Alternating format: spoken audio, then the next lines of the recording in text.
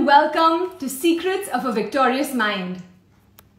The goal of this live chat series is to introduce you to the wisdom, philosophies, and methods of people that I follow and admire to live a life that I truly love. Today we have with us a very, very special guest who I'm extremely excited about. He is my personal favorite because I've read most of his books: The Monk Who Sold His Ferrari, The Greatness Guide, The Leader Who Had No Title, and of course the very famous The 5 AM Club, which is currently also one of his best-selling books in the world and most widely read. His books have sold over 15 million copies in over 92 languages, can you believe it? Making him one of the most widely read authors alive. He is a globally respected humanitarian, founder of the Sharma Foundation for Children, a non-profit venture that helps children in need lead better lives. He is also known as one of the world's top leadership experts whose clients include many Fortune 100 companies, famed billionaires, professional sports superstars, music icons, and members of royalty. Isn't that fantastic? Let me welcome the rock star leadership guru, Sharma. Okay, let me get him on.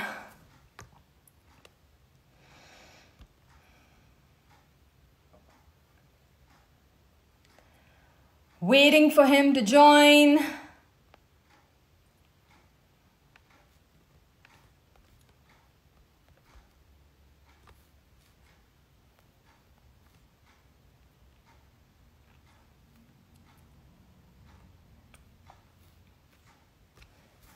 Okay, I don't see him joined yet.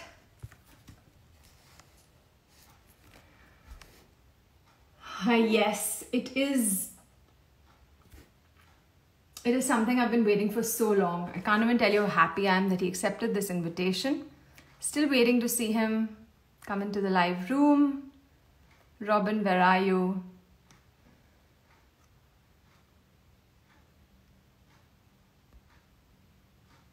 Here he is.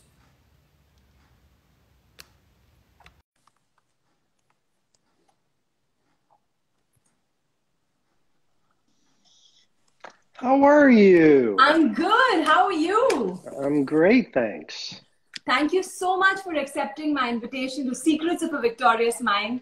I'm truly honored and it's a privilege to have you here today. Thank you so much, Aarti. It's nice to meet you. Happy to be with you. I can't tell you how much I love your books and everything that you've said in your podcasts, your videos. That information is it's irreplaceable, it's uncomparable, it's unbeatable. Sometimes I wish I could go into your brain and actually just bow down for the things that you've said. They're so profound. Oh, if you went into my brain, there's not as much in there as you might think, so. That's good. I guess that's why you come up with such profound stuff. If there was too much noise, it probably would be very different, right? I think so. I think so. Congratulations on all your success. I know you have so many followers, and you know it's great to be here. I think you're based in both India and Australia. Is that right? Yes. I'm in Perth right now, Western Australia. Oh, I've been to Perth. I love it. It had such a peaceful vibe to it. That's true. That's what I told everybody when I came here. They were like, how is the shift? Because Bombay is so chaotic, even though I love Bombay. But this place has a different frequency altogether. It's like you're in constant meditation. Yes, I really loved Perth. And of course, I love India very, very much. And the readers of my books in India have been beyond supportive. So especially with the 5 AM Club. The response to that book has been pretty stunning for me, and I finished my new book 2 weeks ago, so it'll be I know, out. I'm so excited to know about that. That's going to be one of my questions to you, but you can tell us about it now since you're also so excited about it. Oh, that was a very hard book to write. I started it last February, essentially 1 month before the world fell apart. And I started writing it in Tribeca in New York. Mm-hmm. And then when everything went silent, I stopped traveling, obviously, and I basically lived and breathed this new book, and it's very personal. I talk about my own struggles and my own fears and my failures, and it's an interesting book, Aarti, because it's part memoir, it's part elite performance, which I've been teaching for a quarter of a century now, and yet it's also metaphysical and spiritual. There's just a lot to this book, so I'm excited for it to be published in India and around the world over the coming months. We all can't wait for it too. And most of the times I like self-help books. But when you read a self-help book, it just tells you, do this, do that, this is good for this is good for that. But what I love about your books is that you add a story angle to it, and there are characters. So you know, hear the different voices, and then, you know, you speak through one of the characters and give your wisdom. So, you know, because there's so many thoughts that, you know, people think of when they're reading a book, but they don't have all the answers. Through your characters, you actually answer all those questions. And that is why I love your books. Well, you know, I think you make a very good point, Aarti, because no one likes to be preached to. No one likes to be told, you know, do this. And also, I don't think people learn the best and grow the most when they feel that there's this perfect guru teaching them. And so in my books, I always say I'm not a guru. I'm a person who's flawed and talented, hopeful, and sometimes discouraged. And I think that's the human journey. And in the 5 a.m. Club, I tried to share this methodology about rising with the sun. You probably know this, but in India, it's Sanskrit, I believe, and they call it Brahma Muhurt. Yes. Brahma Muhurt, the time of Brahma. And so in our culture, right, the sages would get up because of the vibration, and that's why many of the most productive people, creative people, spiritually evolved people, it was actually, from what I understand, Brahma Muhurta, 4 to 6 in the morning. 1.5 hours before sunrise, I think. And it's called the time of creation, they say. The time of creation, exactly. And our meditation is deeper. Our reading of the holy books or wisdom books is deeper. Our prayers are deeper. So I spent 4 years writing the 5 a.m. Club to share the methodology that I've been teaching with many of the world's most successful people, billionaires, athletes, on how to get up early, why to get up early, and then exactly how to do it, along with once you've got up early at 5 a.m., you've joined the 5 a.m. Club, then what other habits should you include in your day to be more positive, more productive, more peaceful, more focused. I mean, we live in a world, the age of dramatic distraction, and many people are suffering from fragmented attention disorder. And if you can't even sit down and read a book or focus on a conversation for even 10 minutes with the fullness of your cognitive bandwidth, then how are you going to do genius level work? And so many people, because of social media, they can't focus. And geniuses all have one thing in common. They can spend extended periods of time in isolation focused on one thing. That is so true. I grew up hearing early to bed, early to rise makes you healthy, wealthy, and wise. But your book reinforced it with a method. And that is something that stuck. Because we all know we should get up early and sleep early, but that first hour after you get up, that is the key. And I love the way you call it the victory hour. And you've broken it into the 20-20-20. And I'm sure a lot of the people that are watching have already read it. But for the ones who haven't, to hear it from you will be amazing. So please tell us a little bit about the 20-20-20 and why is the first hour called the victory hour? Well, first of all, Aarti, I want to give you a sincere compliment. I love it when an interviewer is smart, well-prepared, and enthusiastic. And so it's such a pleasure for me. So you're absolutely right. It also has the philosophy, because some books have philosophy, and then you're saying, okay, great, I love the theory. How do I execute on the theory? Other books are very tactical, but then you could be tactically climbing a mountain, but it could be the wrong mountain. So in the 5am Club book, and even in my new book, I've tried to balance philosophy, because philosophy is which mountain? With the And method. with the method. So Yeah. philosophy is what's life about? What is success about? What is true wealth? What is living a soaring life? That's philosophy. We need to know the philosophy, because that's which mountain to climb. And then once you know which mountain to climb, you do need the method, because that'll help you go from base camp to your Mount Everest. So you're right. In the 5am Club book, there is this concept I've introduced called the victory hour. And what I'm suggesting is rise at 5 a.m. And then I mentioned the research of University College London, which says it takes 66 days of repetition to install a new habit. So what most people do is, oh, I want to join the 5 a.m. club. I've heard about the book. It's grown into a movement. I want to get up early to find more peace, productivity, exercise, pray, meditate. But they try it for a week or two, and they experience the difficulty. And then they say, well, I guess it's not for me. In the book, I say all change is hard at first, messy in the middle, beautiful at the end. All change is hard at first, messy in the middle, beautiful at the end. If it wasn't difficult at first, a new relationship is difficult at first. Before you run the marathon, you gotta get off the couch. It's difficult at first. That's why you call the first 22 days deconstruction, right? So there's a model in the 5 a.m. club that's called the habit installation process. Exactly. 3 stages, 66 days to get to automaticity, where you get up at 5 a.m. automatically. But you've got to go through the first 22 days, dismantling your old you, the middle, installing it, and then the last part of it, integrating it. So once you've done it for 66 days, not 5 days, not 10 days, stay with the process.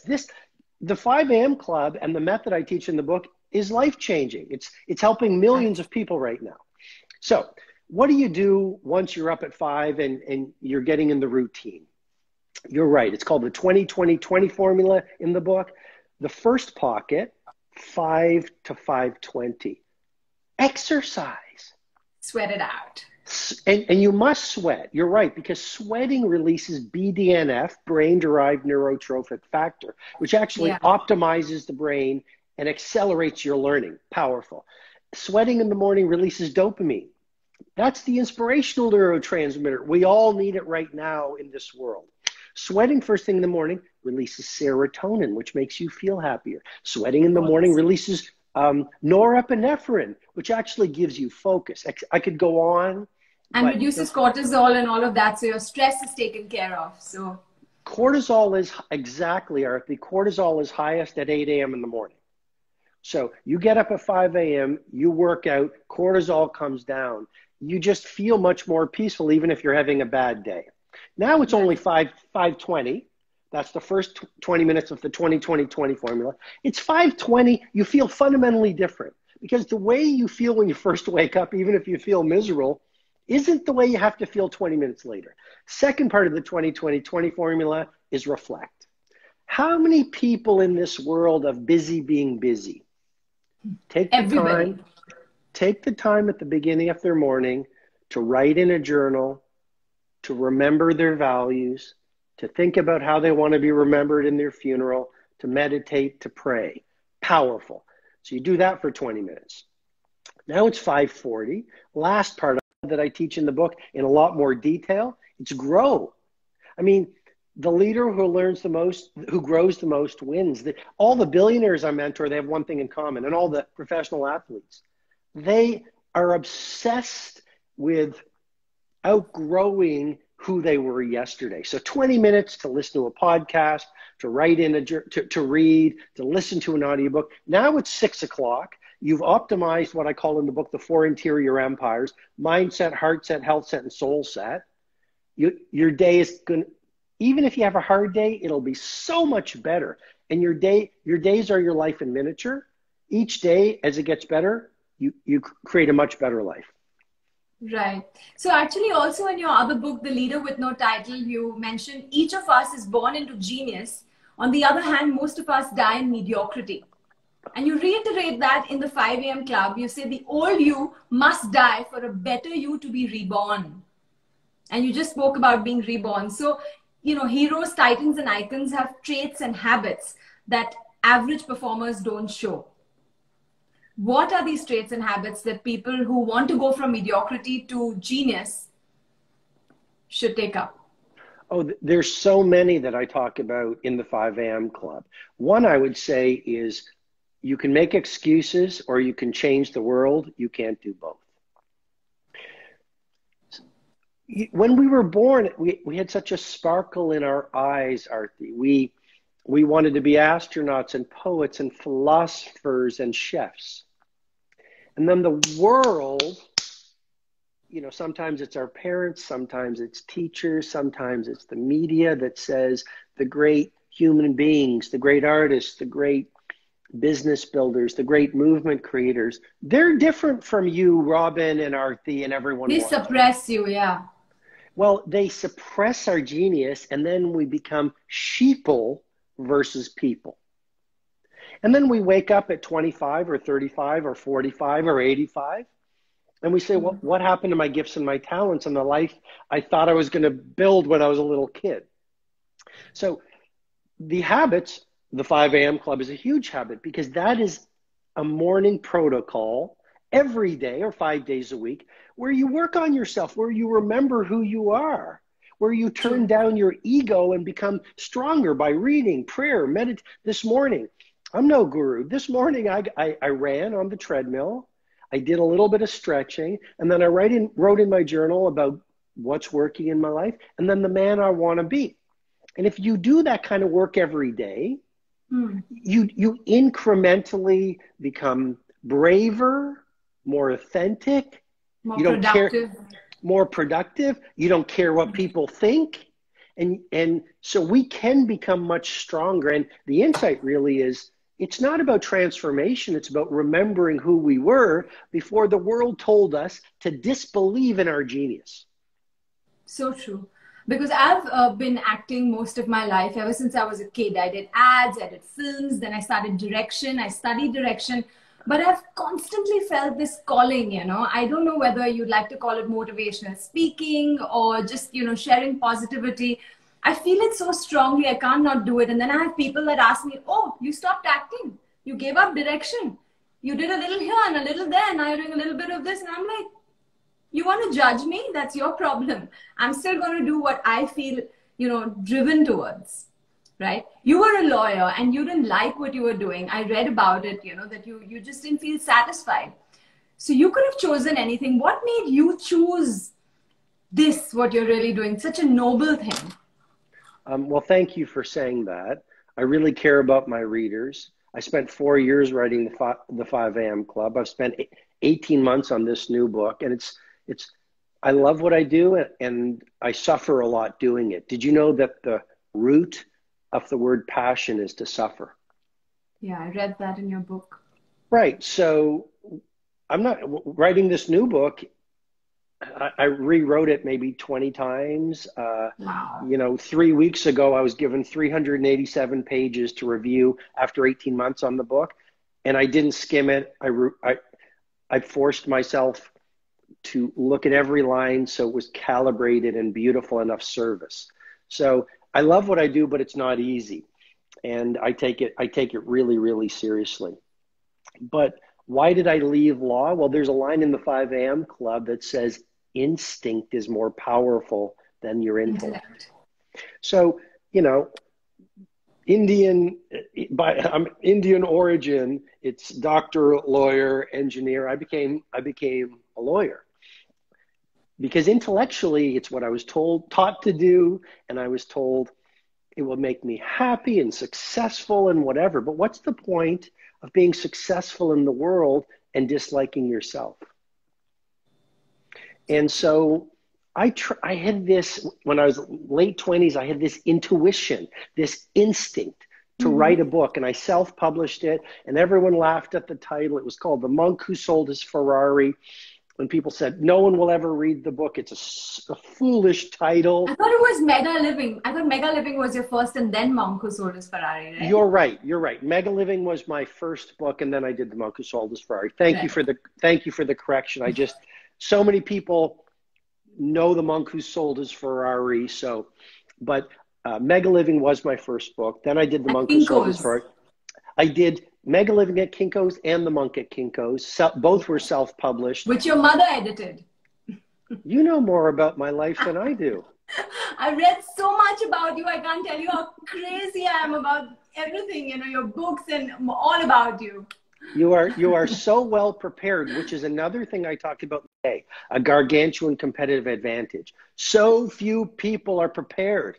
We want the results of world class, but we don't apply the habits of world class. In the book, I talk about superficiality to granularity. Yes. And you're giving an example. It's like so many times I'm interviewed and people haven't prepared. They haven't even read the book. And then they wonder why it might not have been their best interview. So we can all be over prepared. We can all take our work seriously and see it as our craft. Our work, whether you sweep streets or run a country or run a Fortune 500 company, our work has dignity. On this new book I just finished, my family, my father's name, my good name, as you say in India, your good name. We don't say it here in North America. In India, it's like, sir, what is your good name? But it is your good name. And so everything you put out in the world has your name on it. And I think it's really important. So I left law because I was empty. And what's the point of making a lot of money and losing your soul? I'd rather have my soul and not make any money. But you could have chosen anything. I mean, you gave up law because you didn't like that, but you had so many choices and you chose this. Why did you choose this? What was that thing that drove you to be a writer, speaker, teacher, whatever, leadership guru or whatever you might want to call it? I don't want to give it a title. Well, it's the whispers of the heart versus the chatter of the ego. So many of us don't spend any time in silence anymore, and we're addicted. Look at social media. We're addicted to what other people think. We live in a culture of comparison. The billionaires I work with and mentor, the athletes, the movement makers have one thing in common. They do not care what other people think about them. That's the toughest. They have a vision to launch an app or launch a business or write a book or do a screenplay, and everyone is laughing at them. You can't do it. That's a foolish idea. They don't care. So I listened to that pull that said, write this book. I loved learning about successful people. I started writing this book. And I have to be completely honest with you. I believe instinct is spirit. Call it God, call it spirit, call it destiny. I think we have to exercise responsibility and do our part. Get up at 5 a.m., be good people, do excellent work, don't make excuses, stay fit and healthy, etc. We must do our part, but we get to co-create life with, say, God, or call it spirit, or the universe. When you open and you trust life versus control life, life leads you to the most magical of places.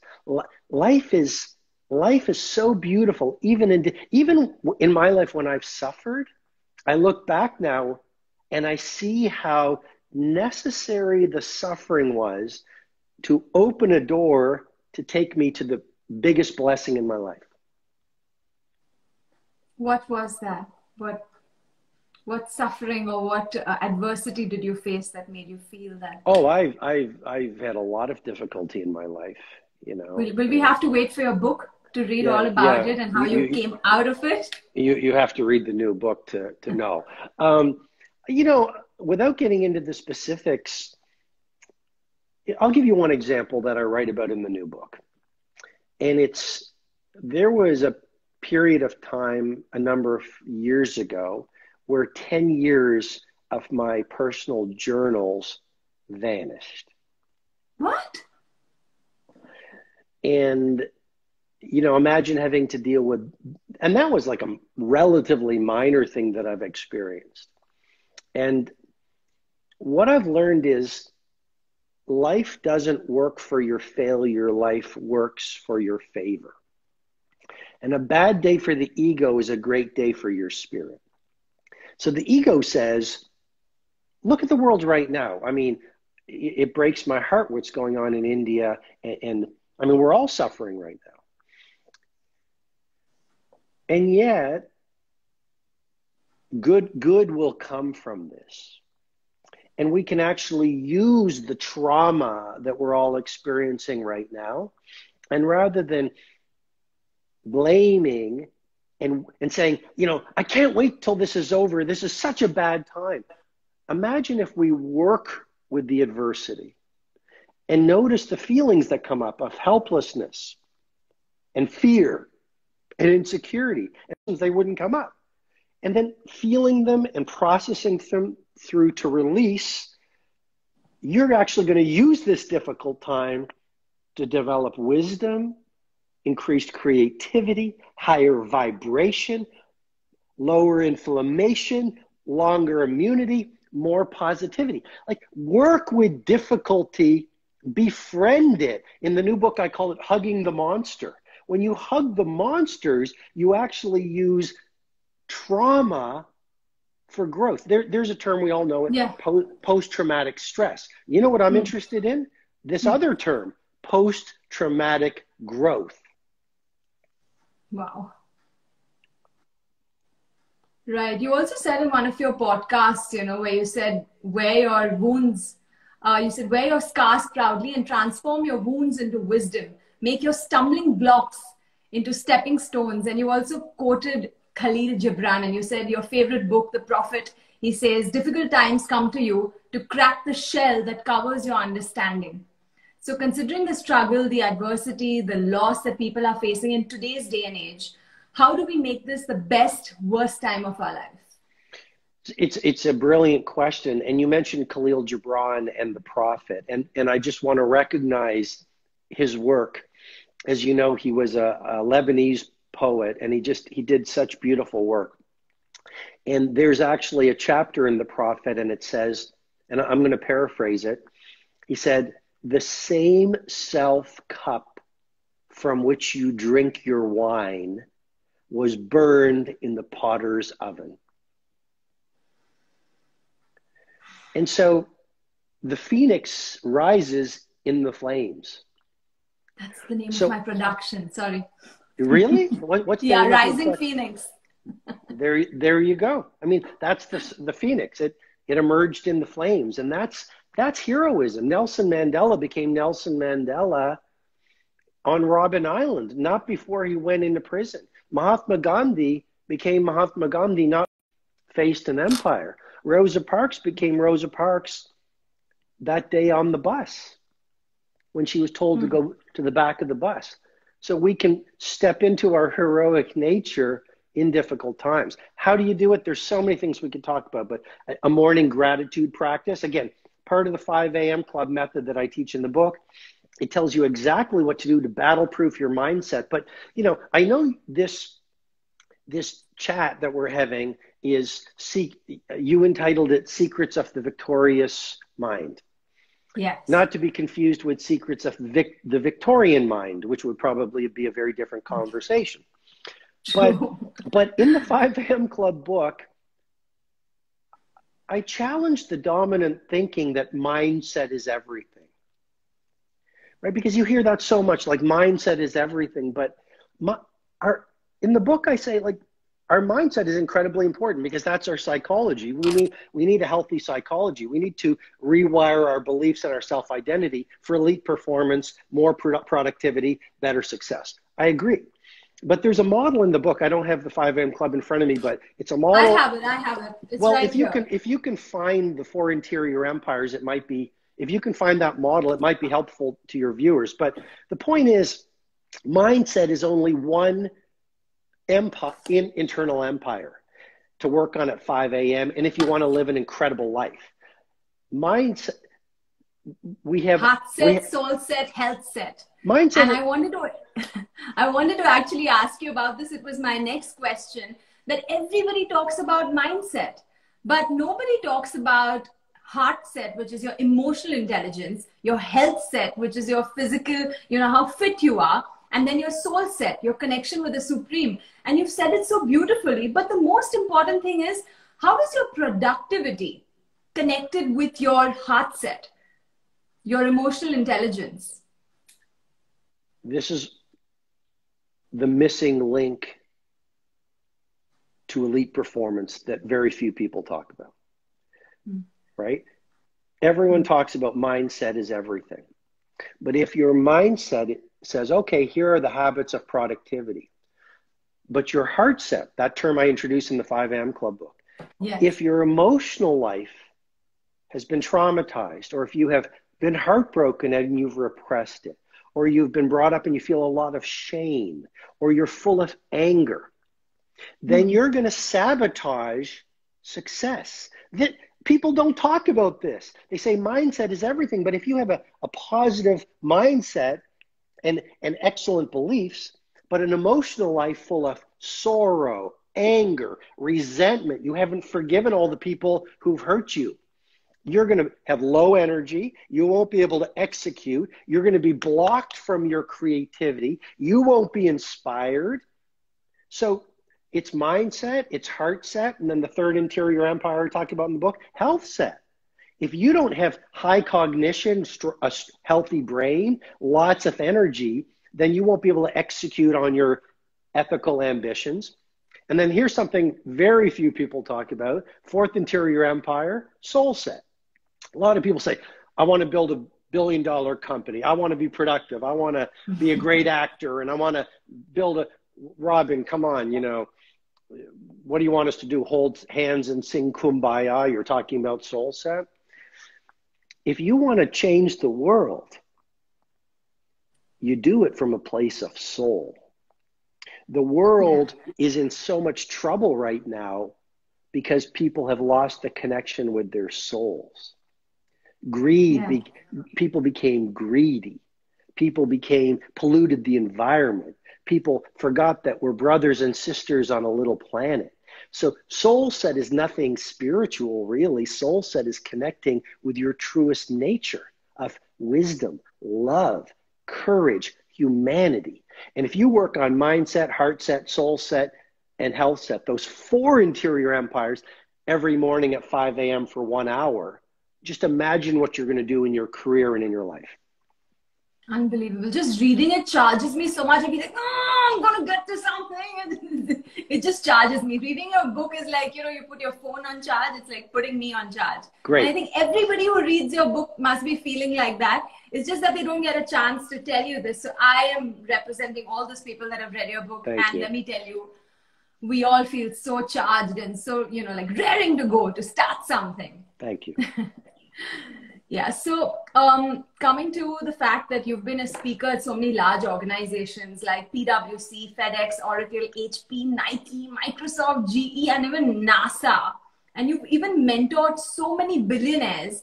Of all the self-made billionaires that you've mentored, what are the 3 things that fire them with positivity in a way that has pleasantly surprised you? Wow, what a great question. Thank you. I'd say number 1, many of them have a chip on the shoulder. Many of the billionaires I've mentored didn't get a lot of applause from their parents. And so even though they might be 40, 50, or 60, at some level, they're working relentlessly and building their empire so that they're good enough for mommy and daddy. Really? They want that appreciation from home. Oh, how many people actually received appreciation from home? Very, very few. So that would be the first thing. Most of the billionaires I've mentored have a chip on the shoulder. Some of them were bullied as kids, and they want to prove themselves to the world. The downside of that is nothing is ever enough for a lot of these people. So they've got $1 billion, but someone else has 168 billion. They have a yacht, but they want a bigger yacht. And that becomes a hamster wheel, and I work with them to help them get off the hamster wheel. Second trait of the billionaires. As I mentioned, most of them could not care less about what people think about them. They don't care. And many of them, like they're like closet pirates. Mm-hmm. They don't care what other people think, because most of us, we're tribal, aren't we? We have a biological and sociological instinct to fit in with everyone. It helped us not stray from the tribe and get eaten by saber-toothed tigers in the primitive era. But now we still do. Instinct. It's a survival instinct. But right now, how are you going to be authentic, do your own thing, live your dreams, etc. If you have this deep need to fit in with everyone else? So second thing is they don't care what other people think. Third thing about the billionaires that really inspires me, these people are monomaniacally committed to growth. So you tell most people, go read the 5 a.m. Club, it'll change your life. Or go read this other book that, like, here's a book I read in the pandemic, The Splendid and the Vile. It's about Winston Churchill and how he navigated World War II as the prime minister after May 10, 1940. Great book. Here's another book I'm reading. Magnificent Desolation. Second man to walk on the moon. He talks about what it was like and his journey. The billionaires I mentor, you tell most people, go read this book, and they'll go, oh, yeah. And then it's playing with the phone. Not judging, just reporting. You tell a billionaire to read a book, and the book is read within days. They love learning. They understand that the best investment you can make is in your self-development, because as you grow more, you can do more, you can achieve more. And they also, it's not only self-development, personal mastery. These business titans understand that the marketplace pays for magic rendered. So most people go to work and they push average. They're average, right? They just do average work. When you work at your craft to the point where you push magic, like Picasso, like Elon Musk, like Steve Jobs and the Apple products back, the marketplace pays you for that. And these billionaires understand that. So the best thing you can do is work on becoming a better person. That increases your income and your impact. Right. But what really makes them feel like, what fires them with positivity? Changing the world. Changing the world, doing good service, right? Well, I have to be honest. Not all billionaires I've mentored want to change the world. Steve Jobs did. I didn't mentor him, but some of them do. And a lot of them just want to make a lot of money and be famous. But it's a very empty victory, because no one has ever made a lot of money and then woken up and said, I'm the happiest person in the world. Most people want more money. So there's nothing wrong with making money. You can do beautiful things for your family. You can help people in need. But if money is your God versus your servant, I think you're going to be very unhappy. Right. How much do you think willpower comes into play? Because in one of your finest books, The Monk Who Sold His Ferrari, I love the way you say this, and it's changed things for me. You say lack of willpower is a mental disease. And you also said that procrastination is an act of self-hatred. It just tumbled my whole world. And every time I can't do something, I tell myself, shit, I don't have the willpower to do this. Is something going wrong? I have to gather the willpower to do it. I cannot procrastinate, because do I hate myself? No. So they have been very transformational for me. And so I want to know, what is this unknown zone and how do we increase our willpower? So Aarti, I wrote The Monk Who Sold His Ferrari when I was a much younger man. I wrote that book. It was first released almost 25 years ago. Right. So I've evolved and